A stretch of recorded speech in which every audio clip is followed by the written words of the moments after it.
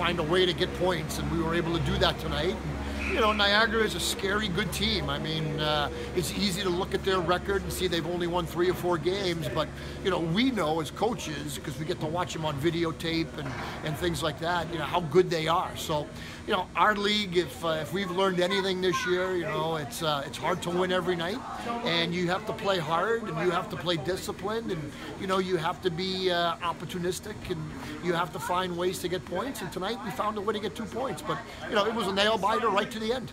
We were stuck in our own zone for a bit, so we were just trying to get the puck out. Wes grabbed the puck out of the middle, kind of chipped it up, and then it was just a foot race between me and another guy. Fought him off and just kind of whacked at the net, and it went through his legs. We feel like we have a good team. We know Niagara has a good team.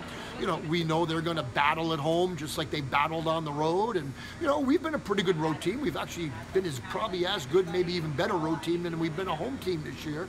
I don't know why. But again, you know, we're up for the challenge, and we know it's going to be a real big challenge. And, you know, it's going to be a thing where we're going to have to play hard. We have to play smart, be disciplined, you know, and take advantage of opportunities.